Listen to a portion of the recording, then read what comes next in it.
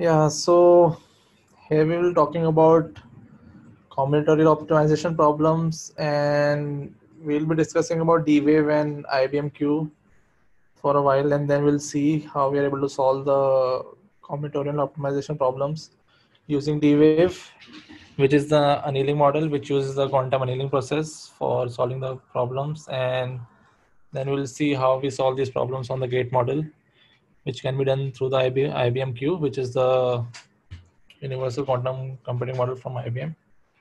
So, as our company Bluecat is in both networks. It's in the D-Wave networks and it's also in the IBM-Q networks. So we have access to the D-Wave quantum computer, and we also have the access to the latest IBM-Q quantum computer. So first we're looking into D-Wave and IBM-Q in a short, and then we'll go ahead with the solving the combinatorial optimization problems. So the D-Wave computer here. So we have D-Wave Leap, which is the software stack, and here you can see both the hardware and the software stack.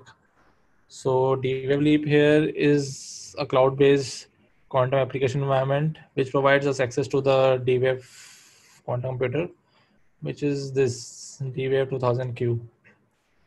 So actually the people they use this cloud Leap, D-Wave Leap, or this cloud-based service for able to work on the problems, the combinatorial problems, and yeah. So we'll look into the hardware part of this quantum computer, the D-Wave 2000Q first. So this is the D-Wave system, the quantum computing system. It is in Canada and Vancouver, and we have access to this system as we are a network. We are in a part of the network of D-Wave, as we have done projects with the D-Wave company, and we are part with them. So this is a big box. You can say it is 10 feet by 10 feet by 10 feet. It's like big enough as a room. And in this box, we have what we say the quantum processing unit, or the main quantum computer, which is used for working on the annealing problems. So yeah, here we see these cylinders, the hanging cylinders. We have these hanging cylinders inside the D-Wave big box. And these cylinders, this one cylinder contain the cryostat, or the cryogenic arm, which has the quantum processing unit or the processing chip, which uses quantum annealing in solving these problems. So as we can see, this is a thick cylinder with 16 layers between the quantum chip and the environment. So we are using this layers just so as to shield the quantum state from the environment, and so that there's less of a noise, and the qubits or the operations and all the qubits and the gates, they don't reach a state of decoherence and all, and they don't lose their quantumness, and we are not able to. This protects the quantum chips from interacting with the environment actually. So inside the cylinder we have this cryostat, or the cryogenic arm, which you can see here. So starting from the top, we see there's the temperature keeps on decreasing as we come from the top till the bottom. And the bottom of this arm is the processor, or the QP, or the quantum processing unit, which actually has a chip for the quantum annealer algorithm. So here we can see initial temperature is 77 Kelvin, then it reduces to 4 Kelvin, then 1 Kelvin. And in the end, the QP, or the processor, is at a temperature of 0.015 Kelvin, which is very, very cold, or even colder than the interstellar space. So we actually need this temperature so as to, we can say, the control our qubits, so they don't have the they don't excite enough, and they don't interact with each other, and they are in a stable state. So we keep this processor at this temperature. And similarly, we keep it in high vacuum, which is 10 billion times lower than the atmospheric pressure, just for the same reason that it stays controlled and stable, and we're able to work on the problem. And the D-Wave computer uses less than 25 kilowatt power, which is way less than the normal HPCs, or the high performance computing systems, or the supercomputers which we use currently. So as we see, this is a close-up of the processing chip. So this is the main chip here, which has a grid-like structure. And here you can see, I'll show you in the next slide, that these are the grid-like structures, and these are 16 by 16 grids. And each grid has 8 qubits. Like we saw that the D-Wave machine is called the D-Wave 2000Q because it has 2048 qubits, or we can say an approx 2000 qubits. So here we can see we have 16 grids by 16 grids, and each grid has 8 qubits. So total number of qubits will be 256 into 8, which comes out to be 2048. And this is the number of qubits in the quantum annealer. So here each grid is known as a unit cell here. So if we magnify the unit cell, this will look like this. And here we can see, as I told you, there were 8 qubits in a unit cell. So here this tiny loop of wire is 1 qubit. So here 1, 2, 3, 4, these are the 4 qubits. And then again, these 4 qubits are there, and they constitute the 8 qubits in one unit cell. So normally in annealing, what we do is we try to control the weights of the qubits and the strengths of the interacting qubits or the coupling qubits. So here we can see a 1 qubit interacting with other qubit. This is called as junction. And these are the interacting parts of the annealing process, and a single qubit is a linear part. So what we try to do is in annealer is we control the weights of these linear qubits, and we try to control the strengths or the coupling strengths of the interacting qubits, and that's how we get to reach a solution.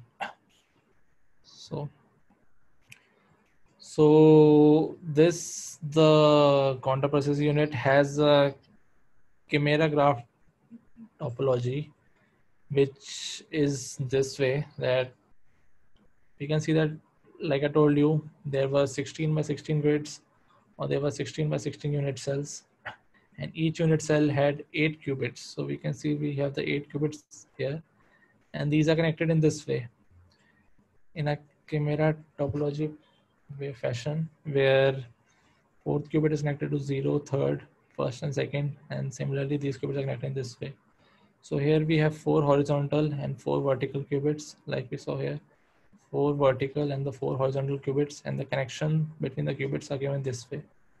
So as a whole total, they come out to be 2048 qubits. But you can see here that there are, in these 2 qubits and somewhere here, some qubits are missing. This happens because when we are calibrating this processing unit, when we are calibrating this processor, sometimes we have to reduce the number of units or interchange the qubits so as to gain knowledge, or so as to able to do it perfectly, the problem, so as to able to work on the problems perfectly.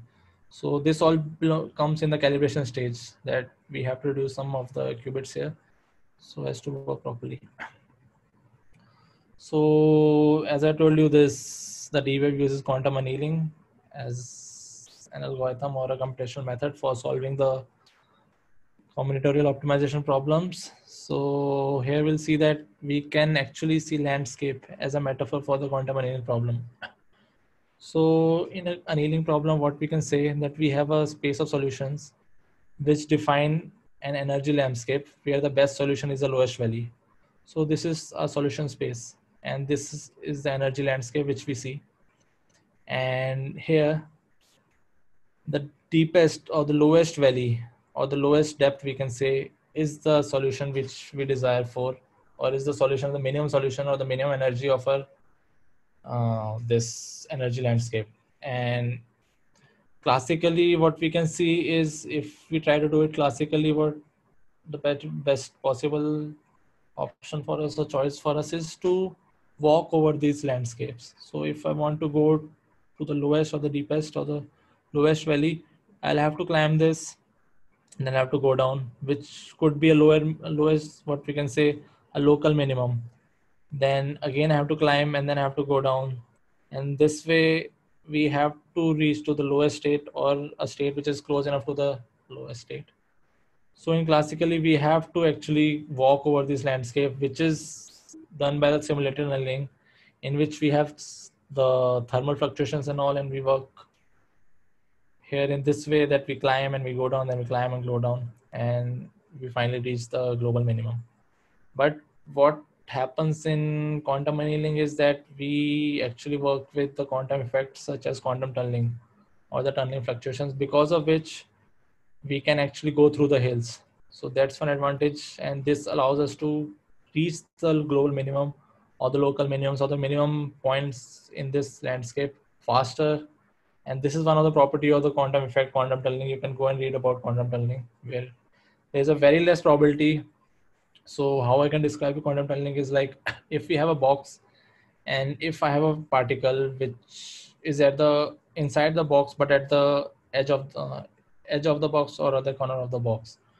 So if we keep on measuring the particle, if we keep on seeing the position of the particle, there's a very less probability that we can even see that particle out of the box, out of the premises of the box. So generally what we see is the particle is inside the box most of the time, but with very less probability we are able to get the particle out of the box, which is due to the quantum tunneling effect.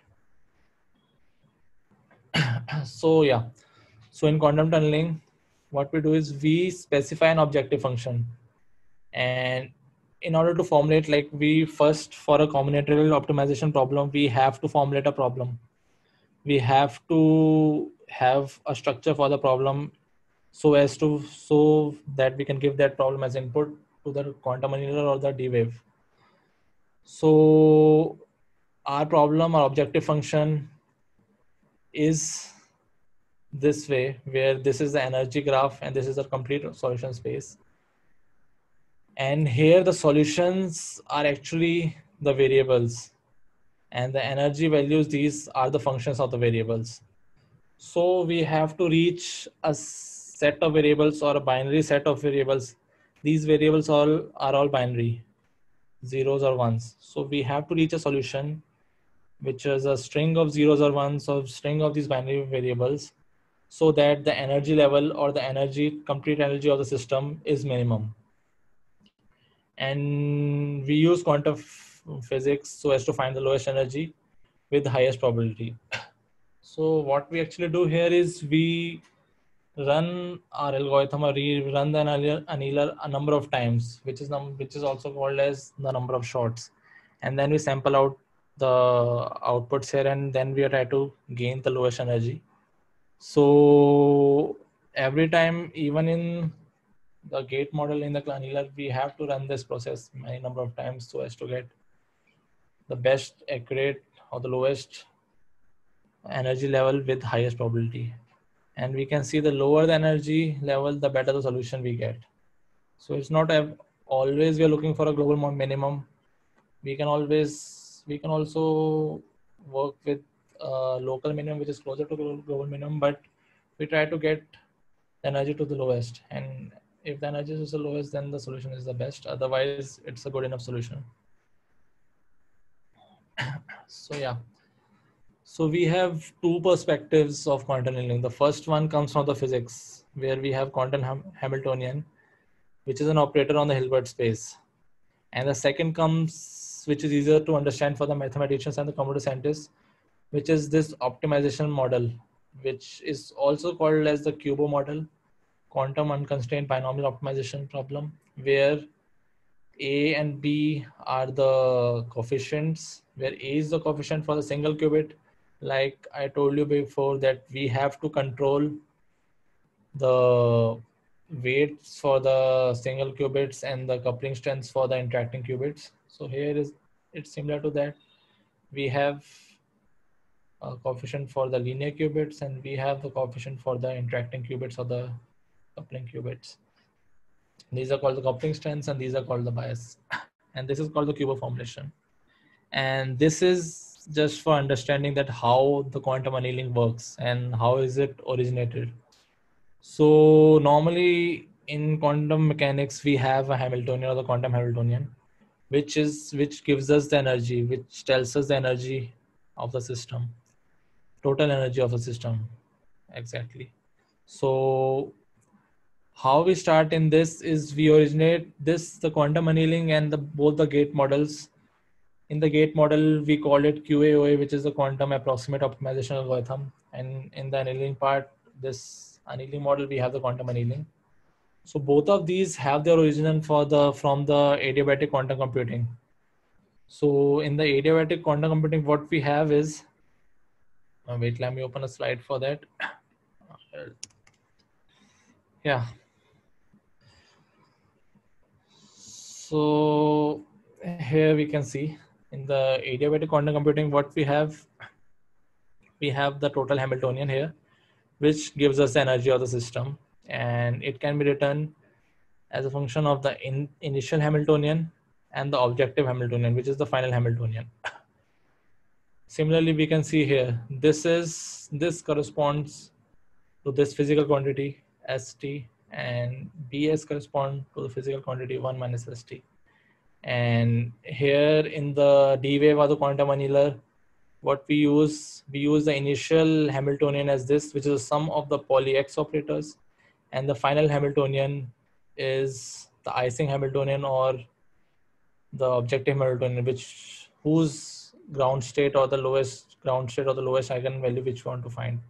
So when we are trying to learn about or getting to know about the origin of this quantum annealing, we try to go to the adiabatic quantum computing, where we see that the Hamiltonian as a function of time is written as this, and here this is the initial Hamiltonian, this being the final or the objective Hamiltonian. And what we're trying to do here is we start from the initial Hamiltonian, whose ground state is easy to be found. So these Hamiltonians are just Hermitian matrices. If you go into the matrix or the matrices theory, and if you want to know how these Hamiltonians are made, these Hamiltonians are just a sum of the Hermitian matrices, and the ground state of this matrix or the ground state of this Hamiltonian is the most stable state. That's what quantum mechanics say, that if you're able to gain the ground state of a Hamiltonian, or if you're able to gain the ground state of an operator, that's the best state which we can gain, and that's the best state which we can work on.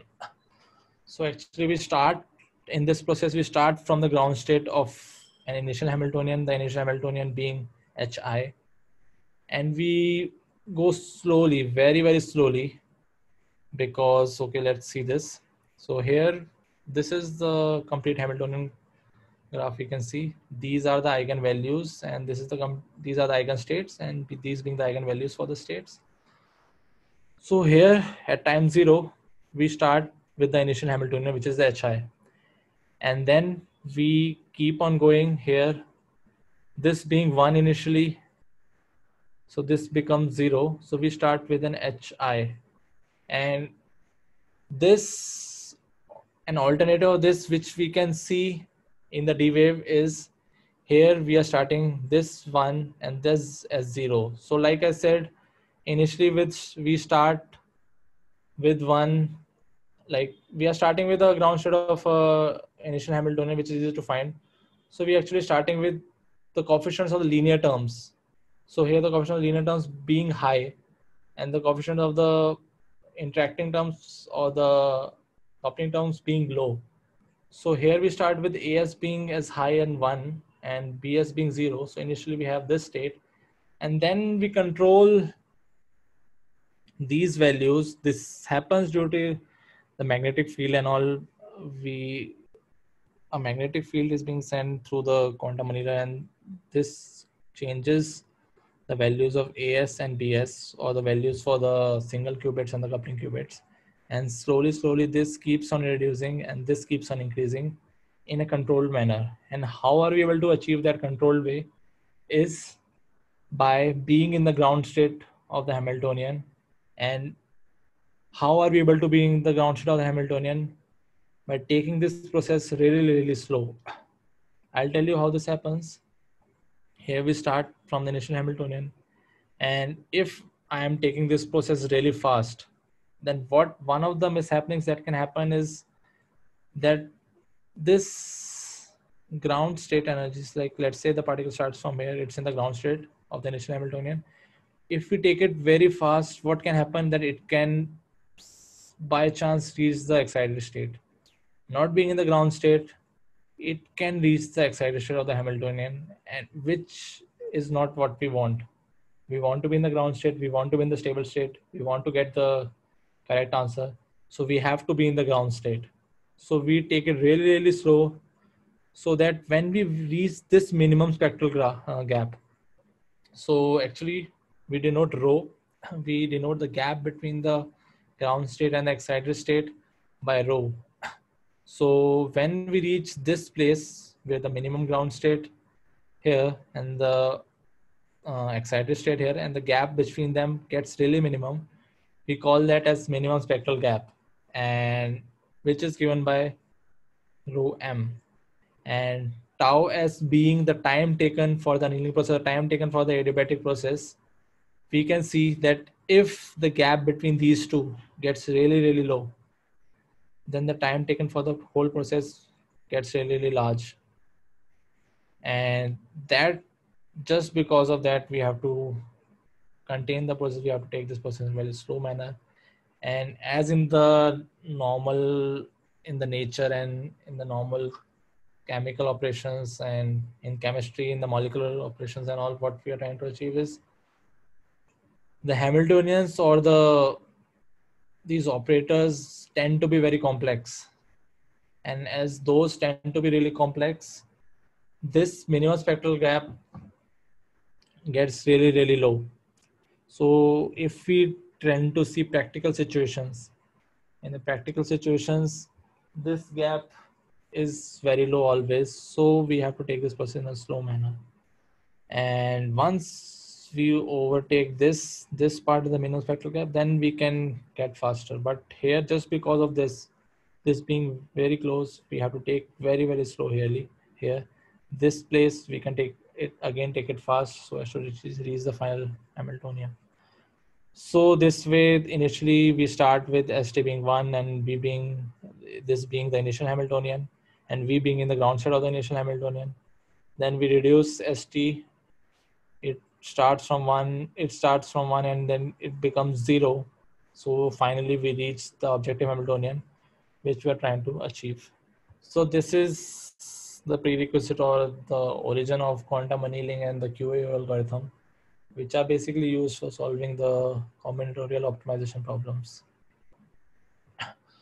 So here again we see this being the physical properties, physical quantities, this being the initial Hamiltonian. And normally in the quantum annealing and in the QA, we take the initial Hamiltonian to be the sum of all the sigma x's, and we take the final Hamiltonian to be this, which is this objective function which we are dealing with. So normally what in D-Wave and all, and when we're trying to formulate a problem, we just work with this. We are not concerned about this because D-Wave takes care of this by itself. And this is the objective function which we have to deal with. So here we see this Qi and Qj, these are binary variables. Qi being 0 and Qi and Qj being 1.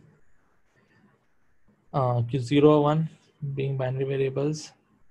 So this comes out to be Kubo formulation, which is in terms of binary variables 0 or 1. And another formulation which is used in this is the Ising formulation. Here we'll see the Ising formulation. So like we saw before, this is the Kubo formulation with Q and QB with the binary variables. And normally for the gate model, we deal with the Ising formulation, and in the quantum annealing, we can work with both Kubo and Ising. So how we are able to get an Ising formulation?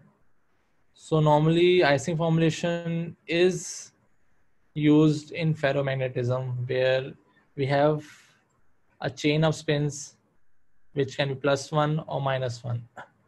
And why we actually use an Ising formulation for this objective function in quantum computing, we can say this as when we are trying to convert this. So there's an easy formula for us to convert QO formulation into an IC formulation is that if this is 0 and we want to convert this to +1 or -1, what we do is we write this Q is equal to 2 sigma, this sigma is equal to 2Q minus 1, where Q is this variable, the binary variable, and sigma here is the icing variable, which we can say. So the icing values are +1, -1, the binary variables here are 0 and -1. So if we write this as that way, that 2Q minus 1, if Q is 0, we get sigma is equal to 0 minus 1, which is -1. So we get the icing value -1, which you can see here. And if this Q is 1, then we get sigma is 2 minus 1, which is 1, which becomes +1. So why are we using this icing formulation for the objective function? Because in quantum computing, quantum mechanics, we have the variables, we have the operators, the Pauli operators in the form which are sigmas. And as we are using sigma z operators for objective function, because this is the reason for this is because our computers, our quantum computers are built so as to able to measure in the computational basis, and the computational basis are the sigma z basis. So we try to write our objective function in the form of sigma z's. And why we are writing sigma, so like I told you, why we are using sigmas instead of the +1, -1 icing values, because the sigma z operator or the sigma z matrix tends to have expectation value or tends to have the eigenvalues +1 and -1 for the 0th quantum state and 1 quantum state. So if we have the computational basis 0 and 1, which can be spin half, plus half, minus half, we can say that when we measure it, when we measure the sigma z basis, when we measure the sigma z operator corresponding to any state, we get a +1 value for a 0 state, and we get a -1 value for the 1 state. So we tend to use the icing formulation for this. In annealing, we use both the QUBO and the icing formulations. So yeah. So next we start with a problem. So let's say we have 2 qubits and we want to make an objective function. We want to make an energy function for which both the qubits are same. So for this to happen, this can be a truth table which we can make for these two to be the same. And for our quantum annealing process or our annealer to give us a solution where both these qubits are the same, we have to have the least energy or energy being 0 when these two are same. So if we have qubit 0 and 1, and the energy here, this being the objective function, here we can say if these both are zeros, so putting Q1 as 0 and Q2 as 0 and Q1, Q2 here as 0, this whole comes out to be 0. So our energy is coming out to be 0. Here it being 0 and 1, we'll define the A1, A2 and B1, B2. This will be defined so as to get these values. So for us to get minimum value for Q1, Q2 being the same, 0, 0 or 1, 1, how we define this is we give A1 as 1, A2 as 1, and B12 as -2.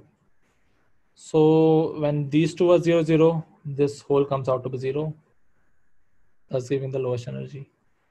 When Q1 is 0, this becomes 0. Q2 is 0, Q2 is 1. This becomes 1 into 1, as we have defined A2 and A1 as 1. This is 1, and this comes out to be 0 as a product of 0 and 1. So here the energy comes out to be 1. Here in this, the Q1 being 1 and Q2 being 0, again the same thing, energy comes out to be 1. And as you defined a1 as 1, a2 as 1, and b12 as -2, we'll see this case. Here, if we put q1 as 1 and q2 as 1, and here it being 1, so we'll get 1 plus 1 minus 2, which is again 0. So this way we can actually formulate our objective function, or we can write the Kubo formulation for our objective function, which is given to the D-Wave computer, which is given to the annealer to solve, and for us to get the minimum value for this, or the minimum energy for this. Answer being a string of Q1 and Q2, and the energy being the minimum energy of this objective function. So this is one way of writing the objective function. So how the D-Wave acts is we establish a sampler. Sampler can be any. We have two kinds of samplers here: the hybrid classical quantum solver and the D-Wave QPU, which is the proper quantum computing unit for the D-Wave. We have to choose if we want to use the hybrid quantum classical solver, or if we want to use the QPU or the processing unit of D-Wave, the quantum computer. Then we define our objective function, and we define the h and the j's. H and j's being this: h is the linear term for the coefficient for the linear term, and j being the coupling term here, the coefficient for the coupling term here. Then we send this information to the sampler, whatever sampler we have defined or chosen, and then we evaluate the response. So response gives us the minimum energy, and it also gives us the solution for which the solution of the many variables for which we are getting the minimum energy. So yeah, so actually this is a research paper. I'll give the link of the research paper here. This is a research paper which actually has a Kubo formulation for many, we can say most of the NP-hard problems.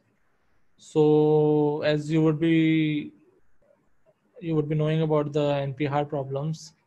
The NP-hard problems are very difficult to be solved classically. The NP-hard problems can't be solved polynomial by the classical Turing machine, and it can be verified polynomially, but they can't be solved polynomially by the classical or the conventional computers.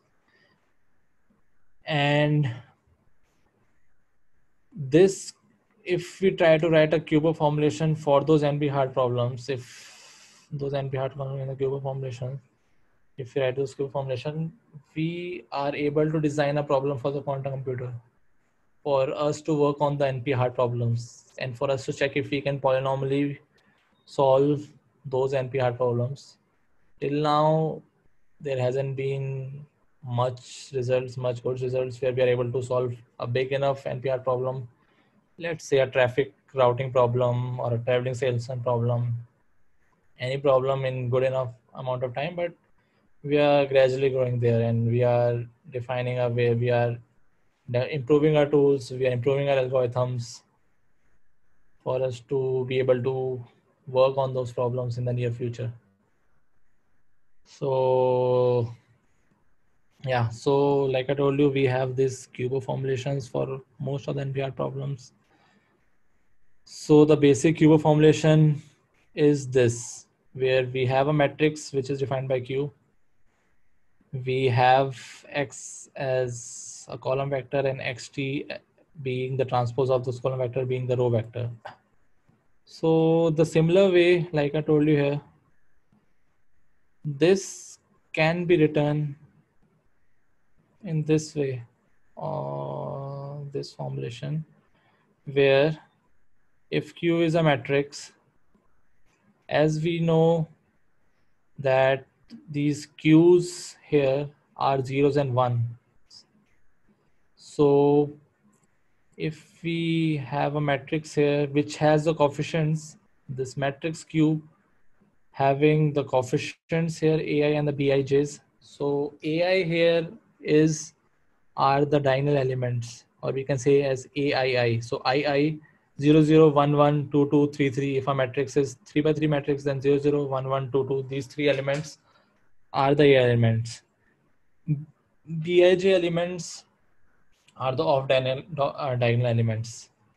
Let me see, maybe they must, yeah. So here we can see this being the cubo formulation, where x1 square and x2 square, x3 square, x4 square, these can be written as qi or xi, because as these are binary terms 0 and 1, the square of the 0 and 1 comes out to be 0 or 1. So when we are trying to have a big enough cubo formulation, and in the cubo formulation, let's say here, we'll see some cubo formulation. Yeah, because when we are trying to minimize the function, we try to square this, we try to get the minimum of the square norm here. And then we have these square terms, which actually becomes x1, because x1 square is similar as x1, x2 square is same as x2, x3 square becomes same as x3, x4 square becomes same as x4. So here, this being the cubo formulation, where these are the linear terms and these are the quadratic terms, like we saw, we can create a matrix for this, for these coefficients like this, where the diagonal elements are the linear elements here, and the off diagonal elements x1 x2. How we can, there's a way we can write that we just have a upper triangular matrix. So here we see this being 2, this being 2, the total is 4x1 x2. We can even write this as 4 and this as 0. If we make the lower triangle of the matrix as 0, then we'll have these as a twice or the sum of these two. So this will become 8, 4 plus 4. This will remain 0. This will become 1 plus 1, so this will become 2. And we can keep the lower triangle as 0. But if we want to divide this, or we can write it this way, we can write it 2 here, 2 here, 8 being here, 4 here, 4 here. And this way, this being the equation for the cubo formulation, and we can write in this way. So here we see some of the NPR problems, like number partitioning problem. Then, like, yeah, the matrix will come out to be big. So here, if you're trying to partition, if you're considering a set of 8 numbers, the matrix becomes 8 by 8. And we have to either include a number or not include a number.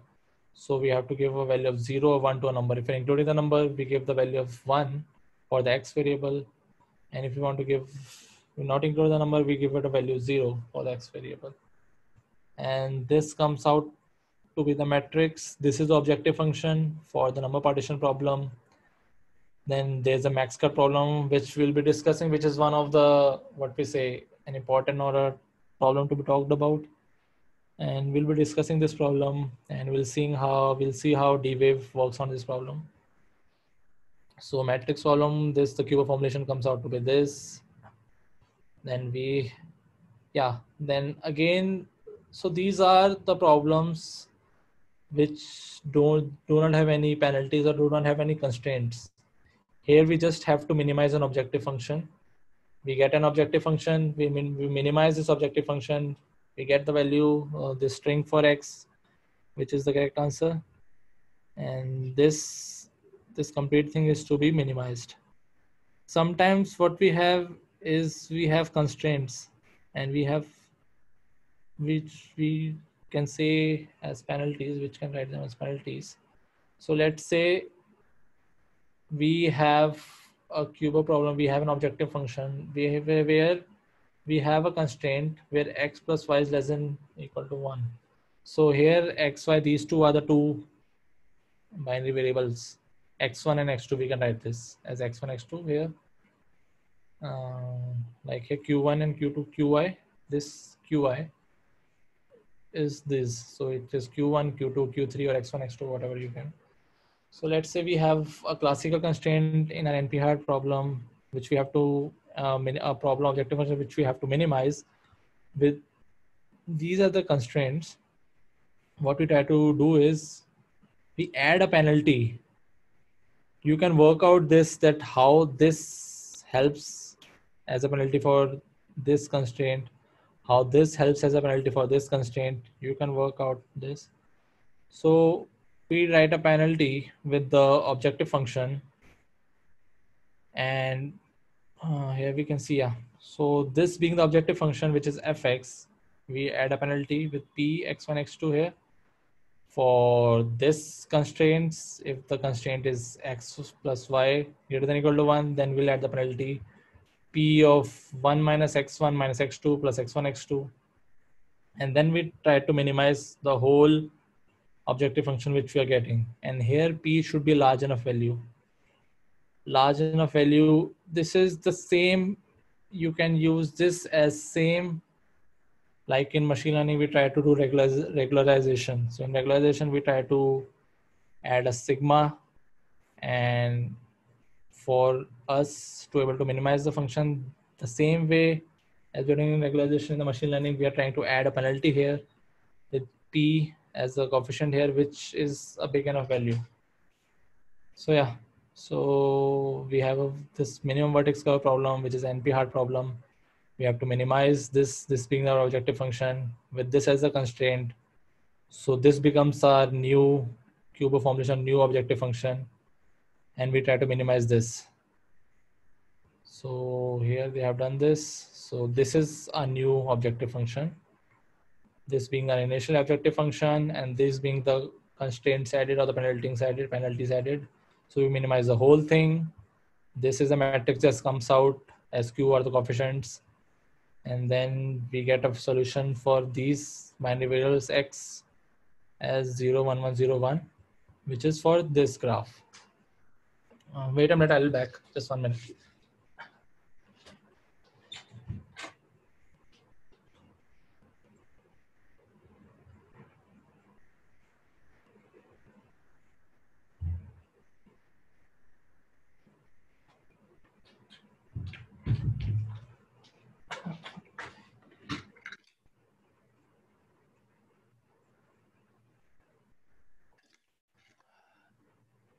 Yeah.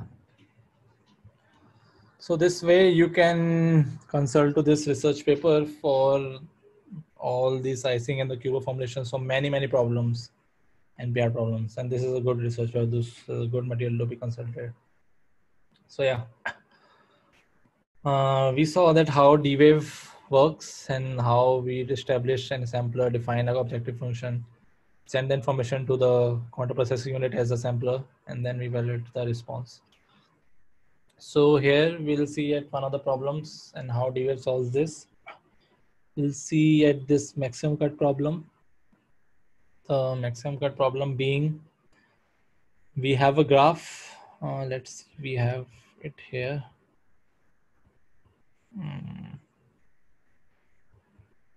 Partitioning. Yeah. This is a max cut problem. So we have this graph, let's say, and we want to divide this into two sets so that the number of edges or the cut which we say are maximum between the two sets. So let's say if we divide this graph as 1 and 2 in one set and 3, 5, and 4 in the other set, then the number of edges between these sets are just 2, this and this. So we have to maximize the number of edges between these two sets. Like, yeah, we have to divide a graph into two sets such that the number of edges between those sets are maximum. So for example, here, if the solution, I can tell you the solution here being 2, 3 being in one graph and 1, 4, 5 being in another set. So this being one set, 2 and 3, and 1, 4, 5 being the other set. So here we can see that then the number of edges between these two sets comes out to be 5, comes out to be 3, as this is one set and this being other set. So this is one edge between these two sets, this being other edge, and this being the third edge. And this way we can see that there are 3 edges which is the solution for this, or the maximum number of edges which we can get. So yeah, for us to write the Kubo formulation for this, what we do, we try to write this function, which is our objective function, where x0 and xu and xv are the binary variables, this being the result or the answer for the objective function, which we have to minimize, or the minimization problem, which we say. So the function for one edge, so how we deal with this problem is, let's say if we are on the edge, on the vertex 0, this 1, if this is in one set, 2 and 3 are in the other sets, what we try to do is we denote this vertex by 1, and we denote these vertices which are one set by 0, so that we can get a string of zeros and 1 as a result for these vertices, and the strings of 1 will be the vertices which are in one set, and the strings of the number of zeros in those, or the strings of zeros in that, will be the vertices of the other set. So here we can see that, let's say 1 is 0 and 3 is 1. These two are different sets. 1 is in one set and 3 is in another set. So what we'll say is, this edge comes out to be 1. As we have to maximize the number of edges, so if there is an edge between two different sets, that comes out to be 1. The edge comes out to be 1. This is 1. If there is an edge between 2 points in the same set, that comes out to be 0. So that we are able to maximize these edges which are in different sets, and if we sum over all these edges, then we'll get the maximum number of edges which are between both the sets. So let's see here how we have defined this for a single edge. This is for a single edge, where this is one vertex of that edge, and this is another vertex of that edge. So how we define is, if both the vertices are in the same set, if both the vertices are in the same set, then both the vertices will be written as zeros or ones. And if they're in the same set, then this objective function here, or this function here, gives a value 0. And we'll see there's a confusing thing here, because we have to minimize this function, but we are seeing that we are getting the 0 answer for 0, 0, which is not the right answer. I'll tell you later on how this is going to be. So we have to maximize. This is not a minimization function actually. This is a maximization function, because we have to maximize the number of edges here. The number of edges between both the sets we have to maximize. So if we are having a function for this objective function for this problem, this graph, then we have to maximize this objective function. But how the D-Wave and the gate model and the QA works, that those work for minimization problems. So one easy way for us to change a minimization problem into a maximization problem is just by multiplying the whole objective function by minus, negative. So if we take a negative of the whole, then we just have to minimize it. Then it can be a good enough input for the D-Wave and for the QA algorithm, and we can just minimize that, and finally we can get an answer by doing negative of the answer objective of this which we are getting. So what we do in this case is, first we have to maximize this function. So for maximizing this function, this is one edge, this is the function between this is a function of one edge or between two vertices. So here, this being in the same set, this comes to 0. This being the different set, this comes out to be 1. These being the different sets, this comes out to be 1. These being the same set, this comes out to be 0. So this is the function xu plus xv minus 2xu xv, which gives us these values. And as we have to maximize this, and our D-Wave and our annealer works in minimizing this, we'll just put a negative sign in front of this, and we'll minimize that problem, and we'll get the maximum result. Yeah, so we'll actually see, yeah, So we'll see in D-Wave. So yeah, first I'll show you the D-Wave dashboard. This is the dashboard for D-Wave. So yeah, if you log in onto the D-Wave Leap, which is the cloud platform, which is an application environment for us to gain the access to the quantum processing unit or the quantum computer of the D-Wave. This is a Leap. D-Wave Leap is a platform. So here you can register on this. This is, I guess, free trial they are giving us for a limited amount of time, and you can make use of the QPU or the quantum computer of D-Wave for 1 minute. So I have used like a few of bit of second for my problems. So this comes out to 1 minute. You can use this being the QPU, and you can use the other sampler, which is the hybrid sampler, for I guess any number of time. So here you'll be using the QPU for the maximum cut problem. So we'll go into the workspaces.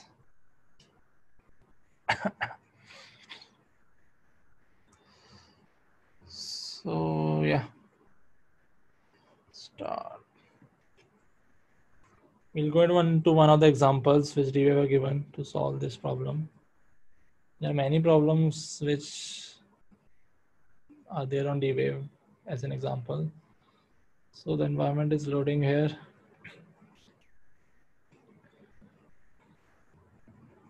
Yeah. So here if you'll see, this is the problem, the max cut problem. This is the ID, or you can use this ID and you can work on this ID. This is provided by D-Wave, and you have a free trial for this. So this being the problem, like the graph I showed you. So if these three are, let's see this problem, if these three are in one set and this is in another set, so the number of edges in between these two sets is 3. The cut comes out to be 3. If this is in one set and these two are in the other set, the cut comes out to be 3 again. Here, if these three are in one set and these two are in the other set, then the cut comes out to be 2, which is not the solution we're looking for. So yeah, this again being, like I showed you before, this being the truth table for the edges, we have to maximize this function, which is for one edge. We have to sum it over all the edges, these being the sum of all the edges, this being for the one of the edge. And as D-Wave and annealer works in a minimization fashion, then we'll do a negative of this objective function and we'll try to minimize that so as to get the most minimum value, and then we'll do a negative of the minimum value and we'll get the maximum number of edges. And we'll also get the output or the vertices which belongs to both sets. So this comes out to be the graph. This comes out to be the matrix. For the Q matrix, like I told you, the cubo formulation, there's a matrix in that, and we actually provide a matrix, this matrix in the form of dictionary to D-Wave so that it can work on this problem. So here we see as this being the solution, this being the problem, we can write this here in the form of this matrix, where you can see that if we have this graph, and you can write for this graph, we'll see here we have the graph here. Yeah, so the edges of the graph being 1 2 1 3 2 4 3 4 3 5 and 4 5. For those edges, this Q comes out to be the matrix, and these x's and these x's being the row and the column vectors which we have to multiply, the x and the transpose x which multiply by this, and we have to minimize that whole, the objective function. We also have an icing formulation where we can change these x's as +1 and -1s. Here the x here are 0 and 1, so you can do the transition like I told you, transition from 0 1 to +1 -1, and you can get the icing formulation. So here in D-Wave, first when bringing in the libraries, these being the libraries which we are using, the D-Wave libraries, the sampler. This is for the plotting the graph. This is the network X library which is used as a graph which we use to make graphs. So here initially we try to create an empty graph. We use a network X library which creates a data structure on object of a graph. We fill this graph with these edges 1, 2, 1, 3, which is corresponding to this graph. These are the edges. And similarly, we fill the graph with these edges. Sorry, this is the icing one, sorry. Yeah, here, so this is the graph, we create an empty graph and we fill the graph with these edges. We define an initial default dictionary. Like I told you that we represent this matrix in D-Wave in the form of a dictionary. So how we are doing this? The dictionary has the linear terms, which are the II and the JJ terms, and the quadratic terms IJ. So here we see like we did -1, and +2. So for the binary terms, which we will write the coefficient as +2, and for the linear terms, we are going to write the coefficient as -1. So here we are filling this dictionary. So this dictionary for the tuple 1, 1 for this. So for I and j in the G edges. So 1, 1, this comes out to be -1. For 2, 2, it comes out to be -1 again. For 3, 3, it comes out to -1. 4, 4 comes out to -1. 5, 5, it comes out to -1. So this comes out to -1. And again, we are doing it twice. 1 is coming twice, 2 is twice. So this way, we are able to fill the matrix in this form, where these are the linear terms, minus terms, which we are getting. So corresponding to these, and these off diagonal terms again, the coefficients we are getting in the corresponding to these quadratic terms. So when we write this whole, so here we have how many edges? 1, 2, 3, 4, 5, 6. So here we are having 6 edges. So we'll have these 6 terms. So when we expand this for all the 6 edges, we get this as a matrix. We try to put that matrix in a dictionary form for our D-Wave to work on. So this dictionary we are putting for every II or 1, 1, we are adding a -1 for the linear terms, and for the quadratic terms, we are adding a +2. So change strength here, change strength is nothing, but it just tells us like I showed you the chimera topology or the chimera graph for the D-Wave and how the qubits are connected. Let me show you again. I'm talking about this. So this way the qubits are connected. So let's say we have, so here what this D-Wave does is it automatically embeds these logical qubits. The logical qubits being these xi's, being logical qubits, it automatically embeds these onto the physical qubits. The physical qubits being these qubits. It does this work on its own. You have two ways. You can either manually embed these, or you want D-Wave to automatically embed these. So here we are using this embedding composite function so as to automatically embed these.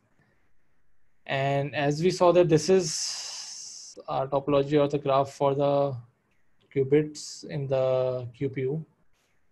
So if one qubit is here and the other qubit comes out to be somewhere far away. So what we're trying to do is we try to create chains. So what we'll do is we'll split a qubit into 5 physical qubits. So we'll split a logical qubit. Let's say this is a logical qubit. These are the logical qubits, 5 logical qubits. We can split this logical qubit x0 into 5 physical qubits and the sum of all those physical qubits, the coefficients are the sum of all the physical qubits, will be equivalent to the one logical qubit. So let's say we have one qubit here and one qubit far away.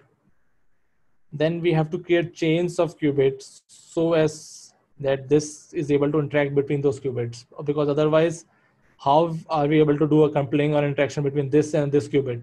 It's really difficult. So chain strength actually tells us this, that what is the strength of the chain which we can keep, or the number of chains which we can create, the length of the chains which we can create for us to able to connect two qubits which are far away. Number of runs is the number of times we are running this, or the number of shots, like I told you. We have to run this on hundreds, thousands, maybe 10,000 times in bigger problems. And then we have to sample out of those to get the solution with the least energy, which has the highest probability.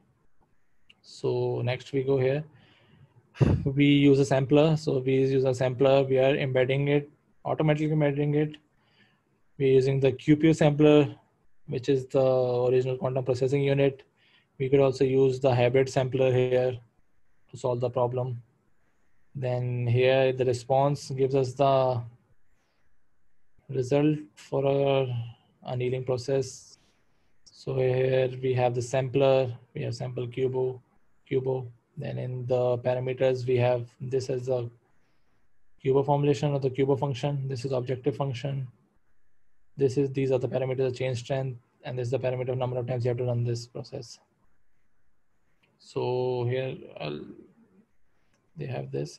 So first, this energies gives us, this variable gives us the energy for the solution, and here below we'll run this problem.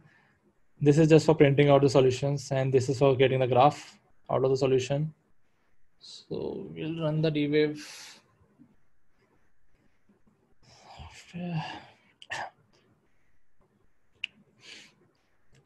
Yeah.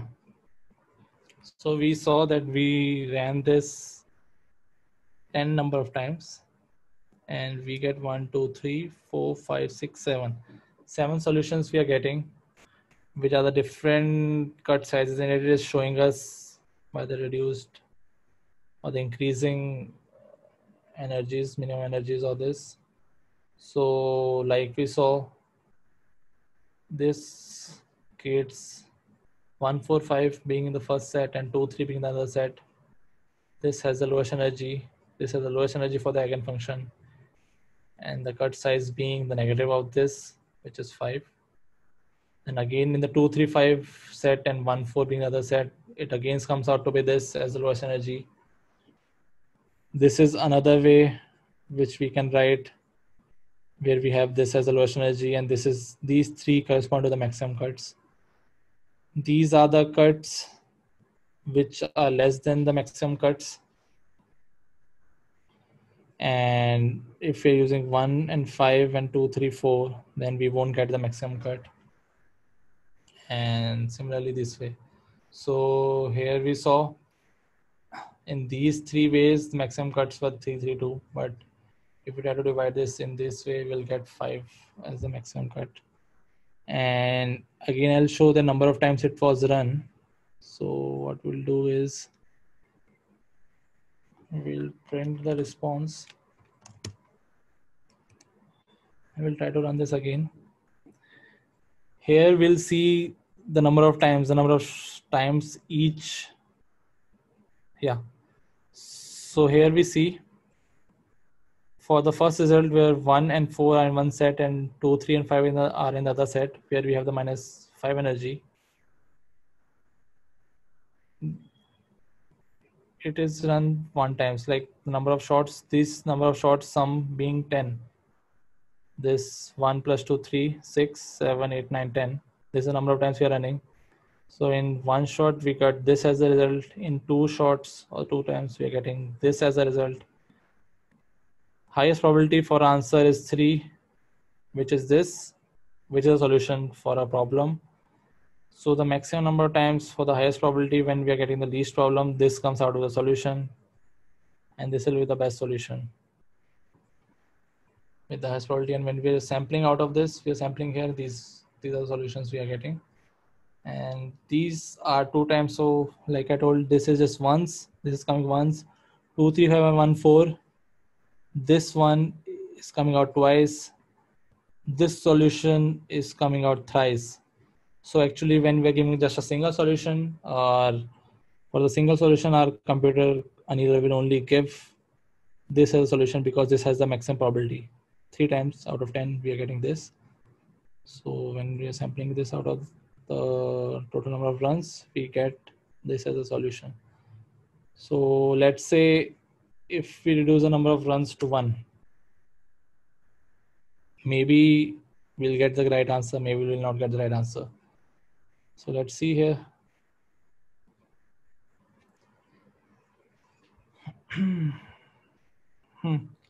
So here we see that when we are training it just once, we didn't find the global minimum here.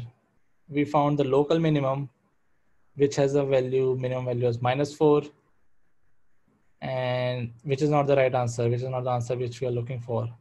So for us to get the right answer, we have to run this more number of times and sample out the results so that we are getting the exact or the real correct solution with the maximum probability. So here we see again, when we are running it 100 number of times, this problem, we are getting more number of solutions. And again, here we see the solutions with the minimum eigenenergy -5, -5, -5. These are coming the maximum number of times, 20 times, 19 times, 25 times. So these have the highest probabilities. And thus this is the correct answer which we're looking for. And the problems, these have low probabilities. So these are not the solutions. So in our run, we are getting these with the maximum probabilities and these with the highest number of outputs. So let's say if you're running it for 1,000, we'll look for that. So yeah, we'll get even better answer here because we are running it more number of times. So I'll show you here. See, here the probability increases. Here these are having more number of probability. So we are able to get the right answer, but still the probabilities are less compared to what we are desiring for. But these are the maximum probabilities, and these are the correct solutions. So yeah, this way the D-Wave works. It runs the quantum annealing process on our objective function, which we defined here. This objective function, and this tries to give us the least energy, and also gives us the output or the string of binary variables for which we are getting the least energy. So this way, for this problem, it gave us the right answer. Similarly, we can run this on many other Q problems. Like I told you, these are the many other Q problems. You can go and try. You can make the Q formulations out of these. You can go to D-Wave. You can go to any examples. You can go to maximum cut example. You can change the graph corresponding to the problem. You can change the dictionary corresponding to the problem. And then you can see if it's giving the right answer or not. And you have to run it, you try to run it more number of times so as to get more probability. So this is a way of doing it, doing this minimization problem or minimizing our combinatorial optimization problem. We are having this combinatorial optimization problem, where we have this NP-hard problem, and we are trying to get a minimum solution for this, minimum energy for this, or the minimum value for this function for a given solution. So we desire for the solution. Here actually we desire more for the solution than for the energy, but this D-Wave is giving us both the qubits or the string of solution and also the minimum answer energy. So you can work out this way. So we have our software stack, the Blue Cat, which is really famous in Japan, and it's one of the most used. It's the most used SDK simulator, a quantum simulator, which is used in Japan. So in our Blue Cat, we have connection to D-Wave. So here we can see. So we have the connection to the D-Wave cloud, and we can import our bluecat.wq as class, and we can use this opt function And then we can define a wave token here, or the D wave token here. We define the cubo. This is, we are giving here the matrix. So we are giving our cubo in the form of matrix. We are giving the matrix here. Then we run this function, D wave function, which gives the answer. Here's the answer. And these are different cubo functions for which we can get the answers. So you can install BlueCat by using pip install BlueCat, and you can work on these and you can use our functions. You can see the tutorials here. There are many tutorials for even annealing, the simulated annealing. We have tutorials for the gate models. We will be discussing about VQE, variational quantum eigensolver, and QAO. QAO we'll be discussing today, but VQE and QAO from the basic we'll be discussing in the next webinar. So you can go and check, and you can check all the tutorials. So even on BlueCat site, you can go.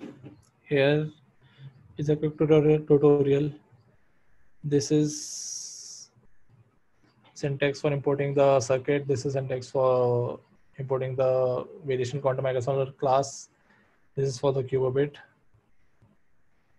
Here we have the BlueCat simulator. This is the graphical interface which we have. This is in the beta version. You can go and check it out. We have tutorials for this. So these are the tutorials which you can check. So these are the universal algorithms, teleportation, Fourier transform, phase estimation. We have tutorials for all these on BlueCat. So we have worked upon all these. These are the tutorials for the combinatorial optimization problems: max cut, number partitioning, click cover, binary antenna, this BIL, clicks, graph coloring, traffic optimization, flow optimization. We have some tutorials for quantum chemistry also. We have for error correction. So this is, we saw the max cut problem using annealer, and we saw how D-Wave works and how we can use our BlueCat SDK to connect to D-Wave and work on this combinatorial optimization problem. Again, with this, we can also work using the gate model, which is a universal gate model which everyone uses, which is the most famous one, which is being used by Google Search, which is used by Qskate, by our BlueCat, and even Rigetti's Forest. All those are using the universal gate model, not the annealing model. So in the universal gate model, how we try to work on the combinatorial optimization problems is by an algorithm, which is the quantum approximate optimization algorithm. So this is an algorithm for the gate model. This again gets its origin from the adiabatic quantum computing, which tells us that we start from an initial Hamiltonian whose ground state we know, and we try to go to the final Hamiltonian whose ground state we want to find. So in the gate model, if we want to work on this max cut problem, like we saw in the D-Wave and the annealing process, how we'll go, we'll see this fast because we'll just see this in 15-20 minutes. We'll do it fast.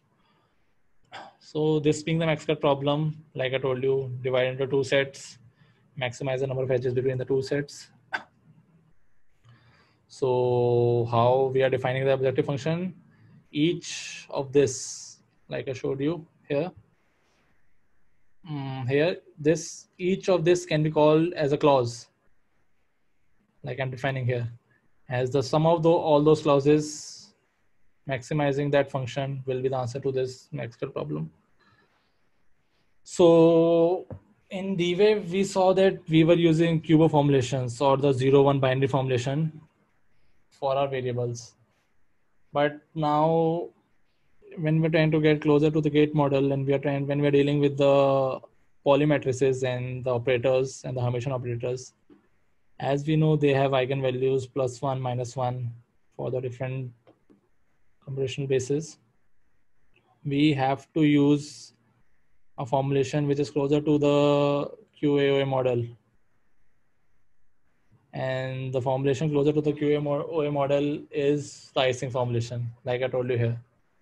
So this is the initial icing formulation we'll be talking about here, this being the coefficients for these sigma and sigma v's, and this being the objective classical objective function where sigma is plus or minus 1. Then when we are trying to convert into an icing Hamiltonian, which is the quantum objective function, we write this as the objective function where sigma a is a sigma z a, where this is a poly z gate, this is a poly z operator, this is a poly z operator, and these poly z operators have plus 1 and minus 1 as the eigenvalues.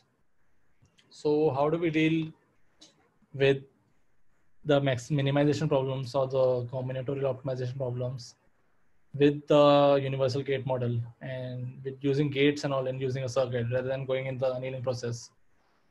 So we take the help from the adiabatic quantum computing, where we saw that we have two kinds of Hamiltonians, the initial Hamiltonian and the final Hamiltonian. And we try to get to reach to the final Hamiltonian, and we try to get to the ground state of the final Hamiltonian, which is the minimum eigenstate or the ground energy of this Hamiltonian. And the state corresponding to the ground energy or the ground state of this objective Hamiltonian is the answer which we desire for. So for the QAOA, we'll write our objective function in the form of this. We'll start from the QO formulation like we saw before, and we'll take an example. We'll write this QO formulation. We'll change this QO formulation in the icing formulation by using this equation. We here reach sigma and sigma AB terms. We can reduce the we can remove the coefficient, the constants, which we'll get later on because those doesn't have any effect on minimization. So we'll go here, and next we'll have the quantum icing Hamiltonian objective function, which is this, which has the poly z operators. And like I told you here, this being the complete Hamiltonian, this being the Hamiltonian, we starting with an initial Hamiltonian, and this being the final Hamiltonian, where this initial Hamiltonian being default is the sum of sigma z's. This in QAOA we call this Hamiltonian as the mixer Hamiltonian. And why do we need, now people ask that, why do we need this Hamiltonian? We can just start with an initial state.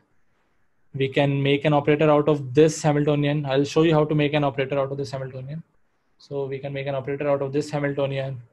We can keep evolving our state, and then we reach a state. We try to get the expectation value of that state.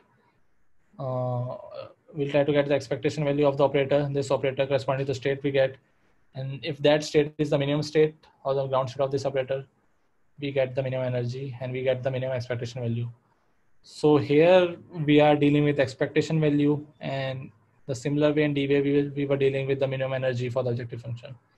So here the expectation value of this objective function corresponding to the state which have been evolved, if it comes out to be minimum, then it is the answer which we are desiring and which we need. So why is it an approximate optimization algorithm? Because here we are not looking for the exact ground state energy or the exact solution. If even we are able to get closest to this ground energy or the minimum energy, we are good to go.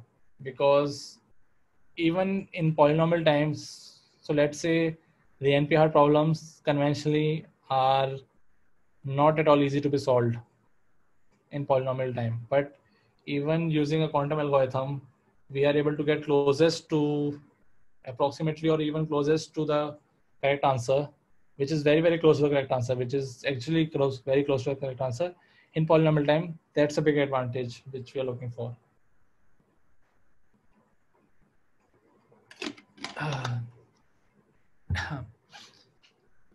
So yeah, people ask, so we can just make use of this objective function.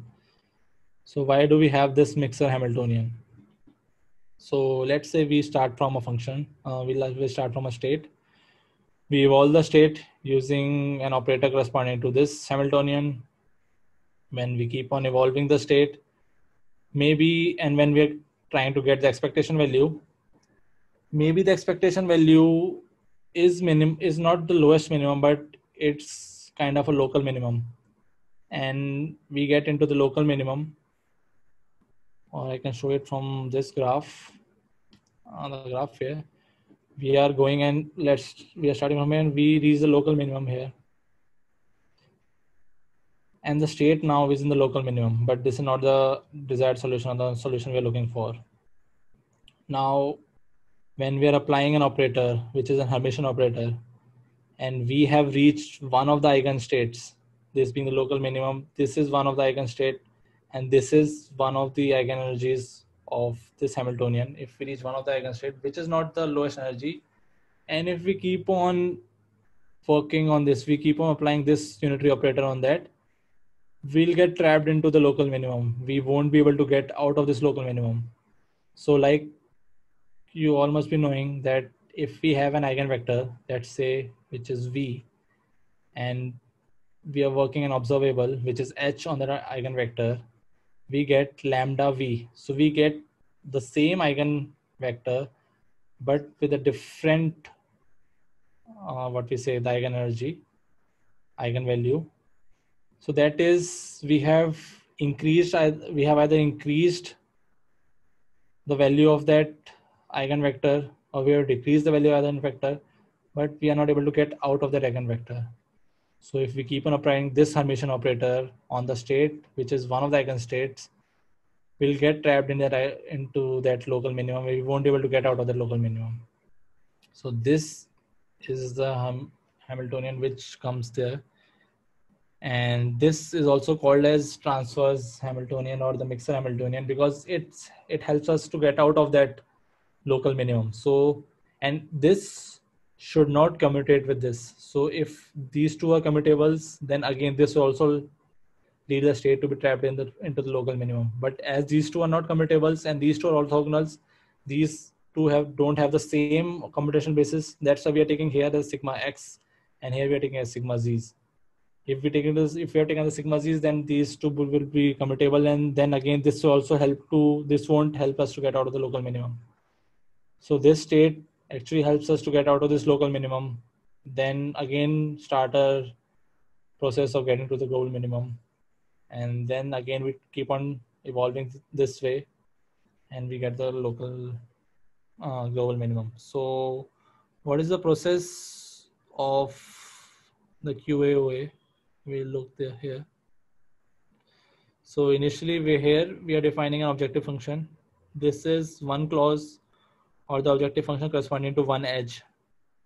So here we see, let's say if one of the vertex, if this is the vertex, this is in one set and these are another set, we can write one vertex as +1 and we can write the other vertex as -1. So here this sigmas being having the values +1 and -1. If these two vertices are in different sets, then this will be +1 into -1, this will be -1. So this whole thing will be half of 1 + 1, which is half of 2, which is 1. So if these two vertices belong to different sets, then the value of the edge comes out to be 1. And that's what we are looking for. And if these two belongs to the same set, if these two are in ones or these two are -1s, and it will be half of 1 minus this becomes complete as 1. So half of 1 minus 1, which comes out to be 0.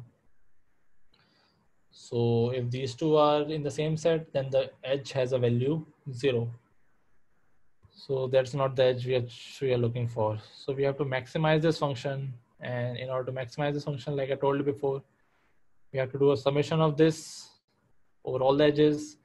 We have to apply a negative sign, because you have to this QA and all these optimization algorithms look for minimization. We get the answer, we take a negative sign for that, that's the maximum value. And the ground state which we'll get, for which this has the minimum expectation value, this objective function, the sum of this, the objective function being this, for which this has the minimum value, that's the state, that state is going to be the answer, right answer. So how we start this process? like I told you in the adiabatic quantum computing, which was here, we start in the ground state, we start with the initial Hamiltonian. So here we are starting in the ground state of the mixer Hamiltonian or the initial Hamiltonian. And the ground state of this, where is the state? Yeah. The ground state of this being the mixer of the initial Hamiltonian, the ground state of this comes out to be this. Here, the ground state here is the uniform superposition of all the states. So let's say we have a state, we have 4 qubits or 3 qubits. So what we are trying to do is we are trying to create a uniform superposition of all those. So what we are trying to do is we apply a Hadamard gate on all the qubits and we take a tensor of all those. So applying a Hadamard gate, so if you would be knowing, applying a Hadamard gate on a 0 qubit gives us 1 by root 2 of 0 plus 1, which is a uniform superposition of the 0 state and the 1 state. And then applying a Hadamard again on the second qubit will again give us this 1 by root 2 of 0 plus 1. And when we tensor all those qubits, we'll get a uniform superposition of the qubits which we are looking for. So let's say here we have 4 qubits, so the four vertices. We'll look into 4 qubits. We're applying Hadamard on all the 4 qubits.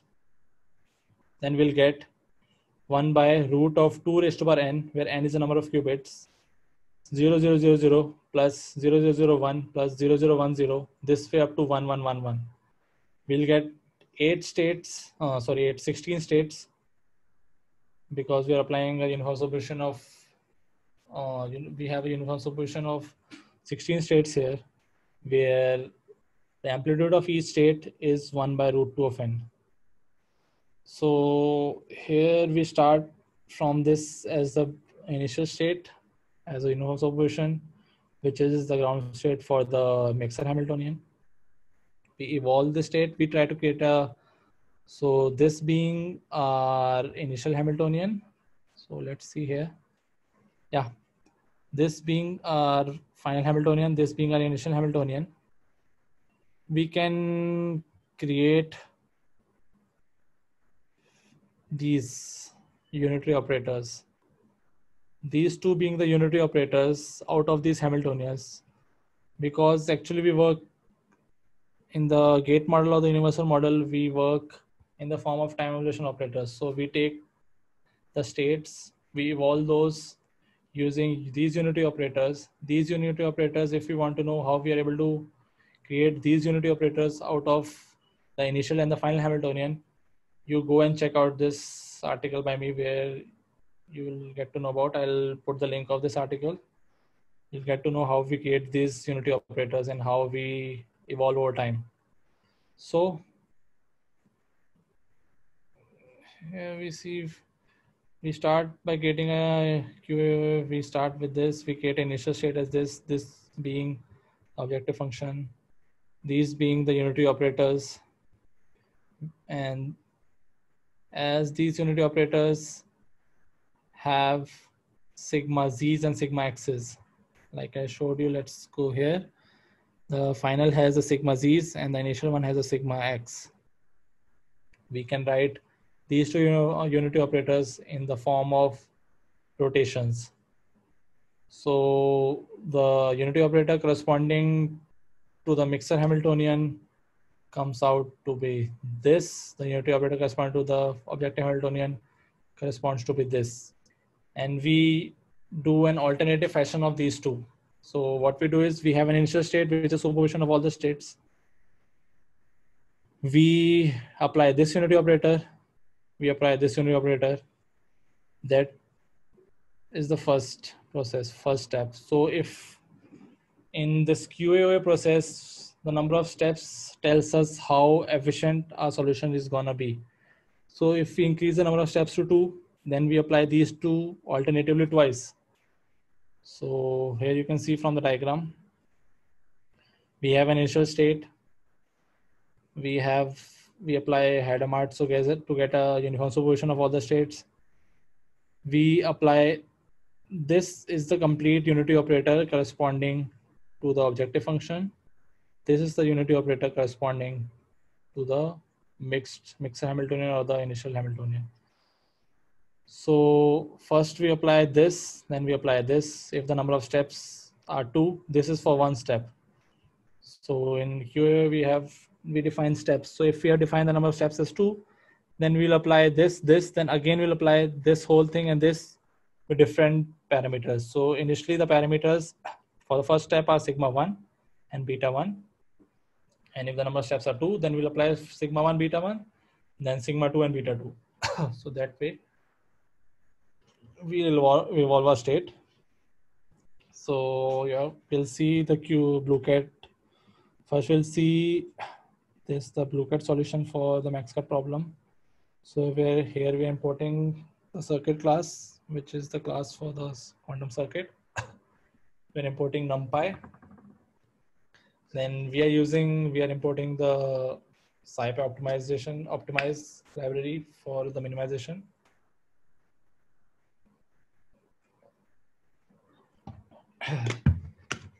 Then we see that we have the number of vertices as 4, and these are the number of edges.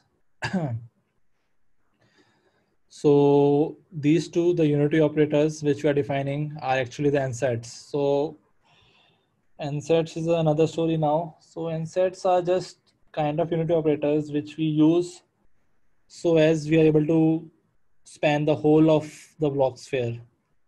So you must be knowing about the Bloch sphere. So let's say we have a 0 state and we have to span the whole of the Bloch sphere. What we can do is we can take ansatz as rotation about x, and we can take an ansatz as rotation about y. If we apply these two rotation on the 0 qubit, we can get any state on the Bloch sphere. So this way we are trying to apply these unity operators, and these unity operators, the UC and the UB, which comes out from the objective. This is the unity operator corresponding to the objective function. This is the unity operator corresponding to the mixer Hamiltonian. This is the objective Hamiltonian. This is the mixer Hamiltonian. So we create a unity operator this way. So how we go about this is, first we'll define for the mixer Hamiltonian. For the mixer Hamiltonian, like we saw, this unity operator here is just a rotation about x with an angle to beta. So here we are seeing this, we are doing a rotation, this being the class for the state, this being a state, the blue cat circuit state. Then we are applying a rotation about x, and this being the angle, this being the angle, this being the parameter. This is the qubit on which we are applying. We are applying on all the states. So this is the second thing we are applying. The first thing we are doing is the unity operator corresponding to the objective Hamiltonian. So the objective Hamiltonian, for that, here the objective Hamiltonian has just the coupling terms or the interaction terms. We don't have any linear terms here. So as we don't have any linear terms here, we won't be having this term in our unity operator. We will just be having this term in a unity operator because this has all the interacting terms, the sigma z j and sigma z k. So this is a unity operator which we use, and if you have to know how this unity operator, how to make the matrix and how to make the matrix for this unity operator and how to evolve around this Hamiltonian, where the Hamiltonian is a product, sigma z products of two polymatrices. You can please visit this article. This is an important article for you to learn this. So, and the matrix for this unity operator comes out to be this. This is for the single terms, the linear terms. This is for the quadratic terms. So if we have to, this is the thing which we are looking for. So if we have to look for the unity operator corresponding to the binary term, quadratic term in the objective Hamiltonian, we apply this. So first we apply C naught. where this is the first initial qubit and this is the second qubit. This is the control, this is the target. We apply rotation about z with this angle, where this angle has the coefficients corresponding to the coupling of the quadratic terms in the objective function. Then again you apply a c naught. This whole is an RZZ gate, which is a rotation about ZZ. This is an important gate, and this is being used in the trapline models in most of the in Honeywell and all the companies which are using the trapline models. So this is an important gate, RZZ gate, which you should look at through this article. It will be more clear. So here we see again, we are preparing the state here, like I saw. First, we are doing a Hadamard in all the qubits. We have a uniform superposition. Then we are applying the unity operator corresponding to the objective function, the unity operator corresponding to the mixer Hamiltonian. This way, the C naught, the rotation about Z, the C naught on the edges with this as the first qubit, this is the second qubit, this, and then we are returning the state. This way we are evolving the state in one step. So if we have defined the number of steps as 1, if the number of steps as 1, we just do this operation or this evolution about these two operators once, if the number of steps is 1. If the number of steps are 2, which gives us better result in QAOA, we try to do this twice. So here what we are dealing with is,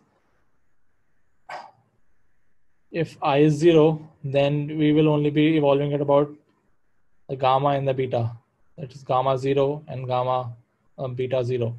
If the number of steps are 2, then we will have I is 0 and I is 1. For I is 1, we'll be evolving it again about gamma 1 and beta 1. So there will be 2, like I told you here, in this graph,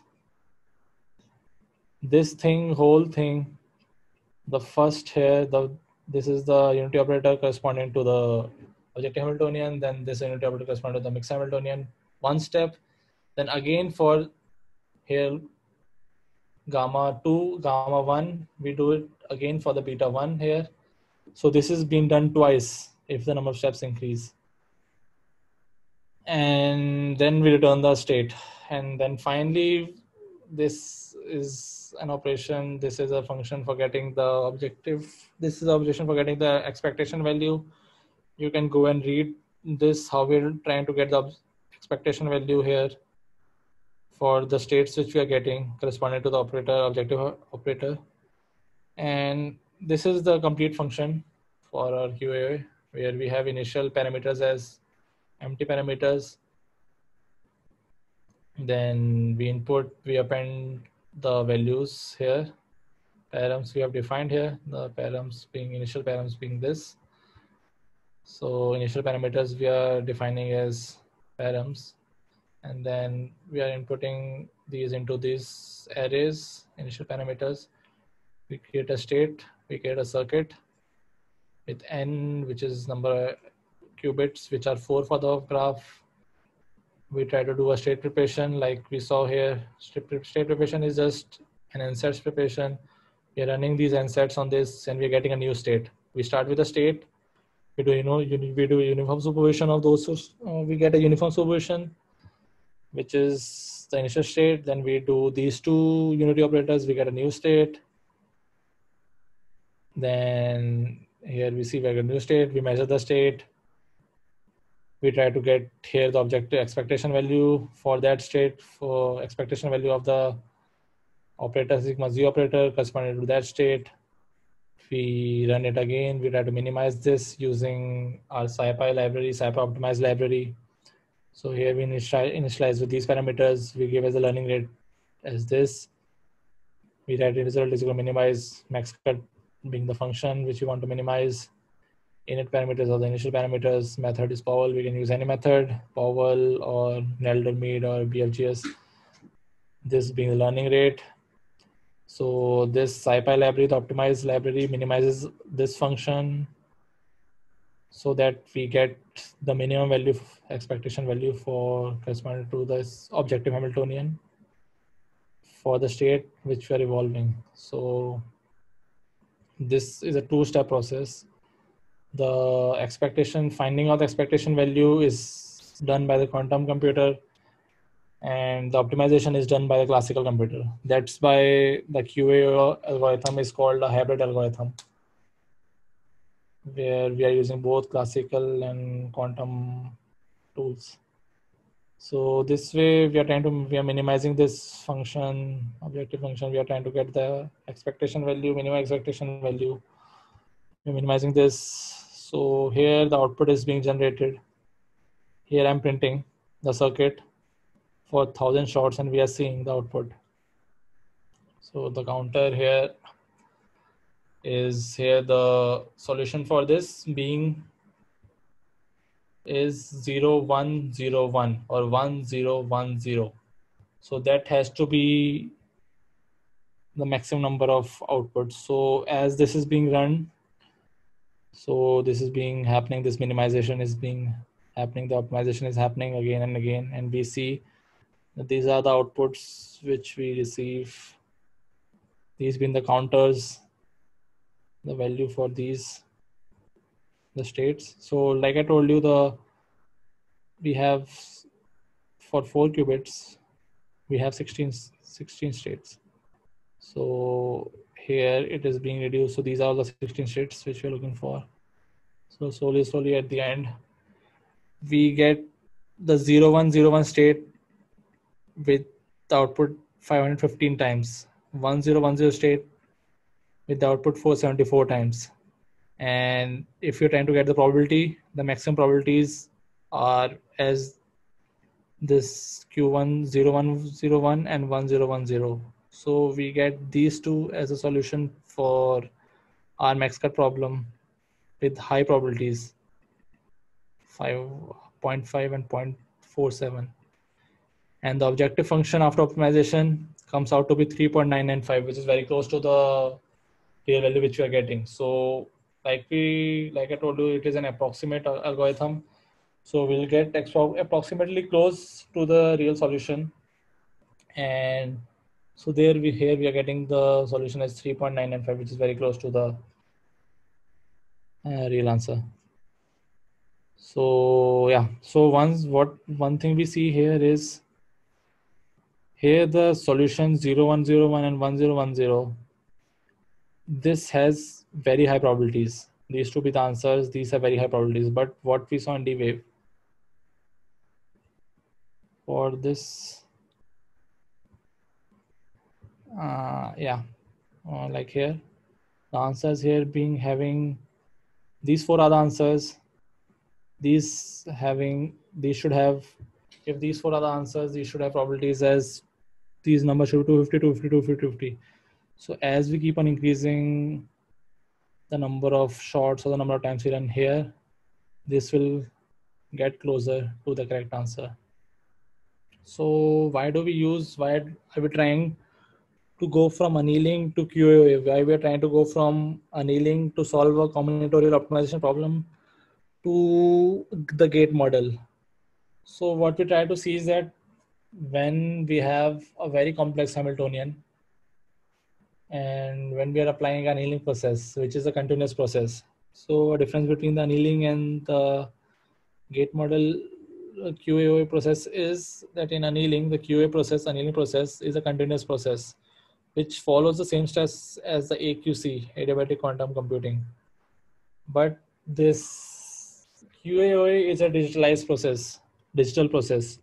That's an analog, this is a digital, because here we are not going continuously, we are doing here discretely by applying these unity operators, UB, UC, and UB, again and again. So here we are going in a discrete way. There we were going in a continuous, smooth fashion. So what we see that if we use annealing gives us better solution. It gives the accuracy of solutions is way better than QA. But what we are seeing here is that when the Hamiltonians become really complex and the minimum spectral gap, like I showed you before, between the ground state and the excited energy becomes very, very less, then the time taken by annealer becomes very much because it increases a lot following this equation like I showed you here. So the time taken for the process will increase a lot if the spectral gap becomes very less. So that's why we are trying to use QAOA so as to get faster results for these NP hard problems and the combinatorial hard problems. So yeah, QAOA also has some of its challenges because we have to pre-process the matrices which we are using, and even in the gate model when we are trying to interact between two qubits which are far apart, it's not that efficient because we have to use swap. We have to first try to bring the qubits which are far apart close to each other, apply an operation, and again swap the qubits. And like you're seeing, QAOA has good solutions up to few qubits. Like I'll show you here. Here we see QAOA has a good less amount of relative error when increase the number of steps. These being the number of steps. If the number of steps are 3, then we have less amount of error, relative error.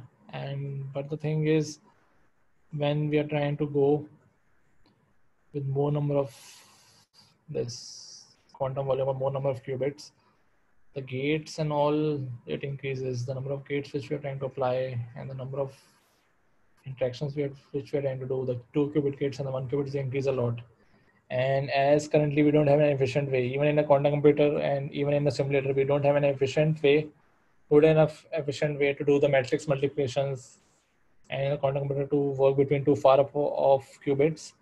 It takes a lot of time and the solution is not that efficient.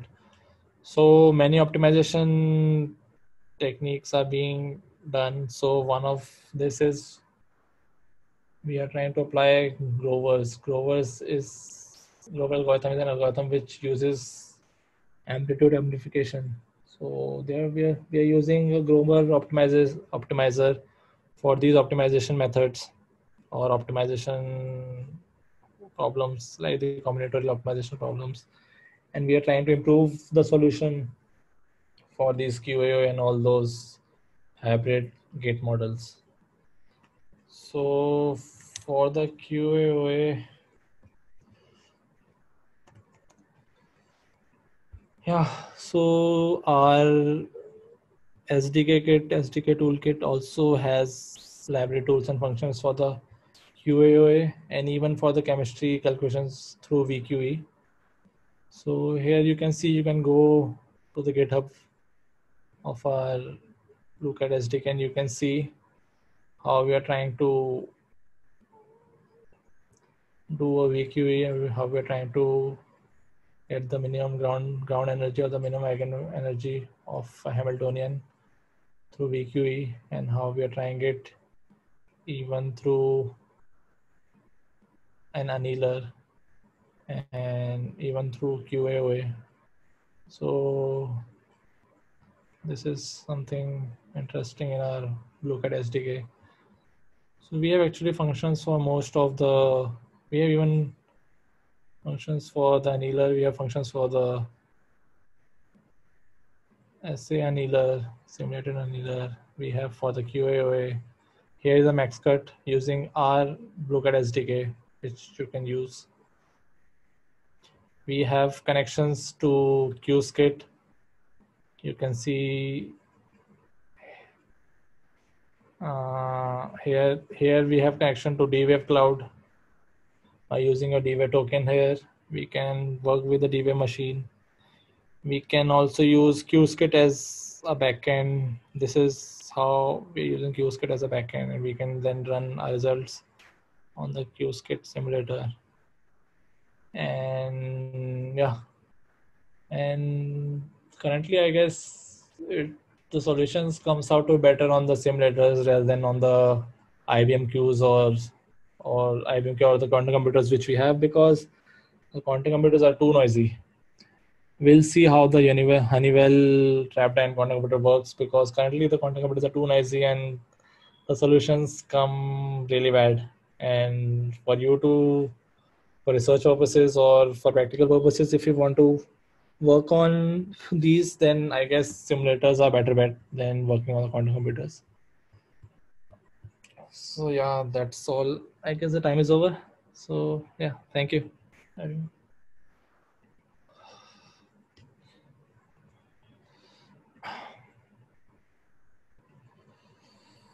Any questions?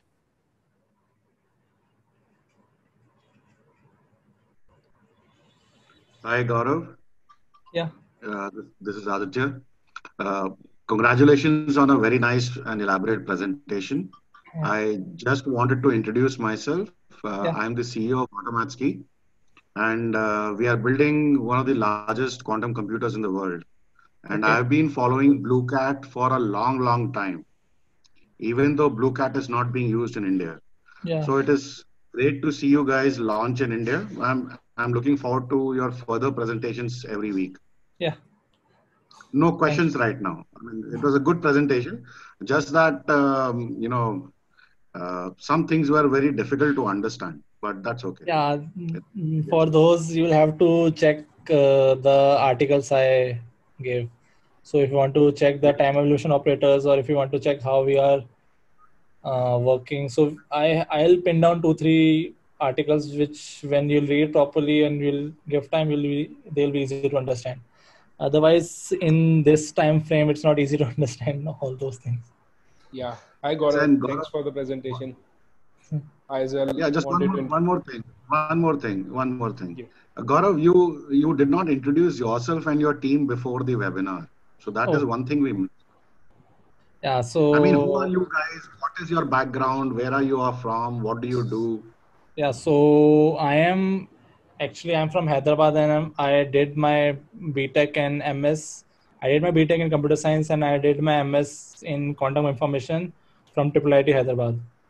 And yeah, then after my graduation, I have been working in the Blue Cat company, and then we have been working on this. Currently, initially we were working on some Intel software, and we were trying to combine our simulator with the Intel simulator. And after those, we have been working currently in quantum machine learning and these NISQ algorithms. So yeah, currently we are just working on those, and we are also working on machine learning, finance, and like you'll see in the coming weeks, we'll have presentations on finance and machine learning, and we'll show how our SDK is connected to PyTorch and TensorFlow, and we'll see all those problems.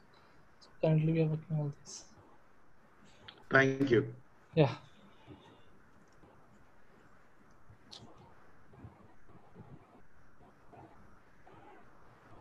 Yeah. Hi, Gaurav. It's Yeah. Dipanshu.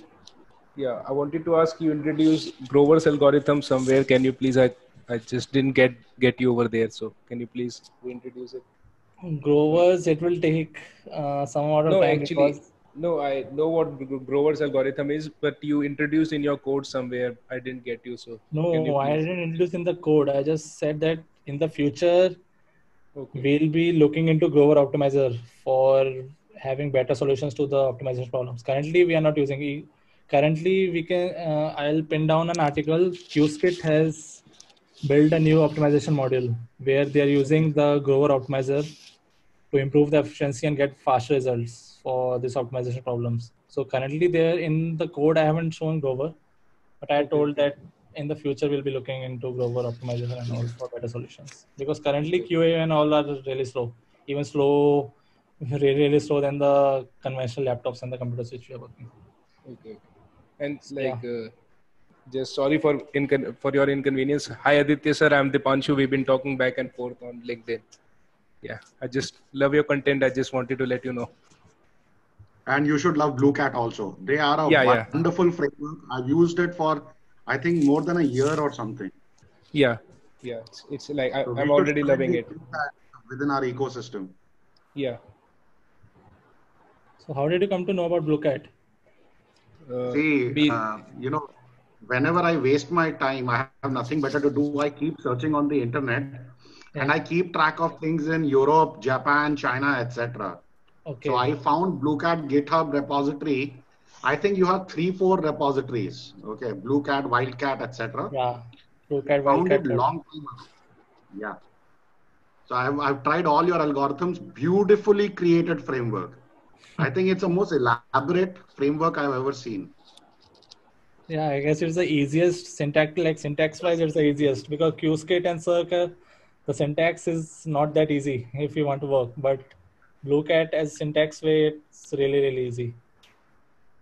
And see, the other thing is everything I find from China, Japan, Korea, etc., is in Hangul, and So this time your framework is completely documented in English, which was a pleasure.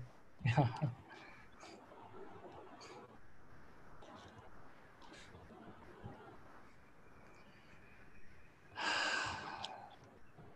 Yeah, okay, then. Thanks, Gaurav. Thanks for the Yeah. presentation. Yeah. Yeah. Thank you. I will stay in touch. I know you on LinkedIn, so Yeah. Yeah. thanks for the present.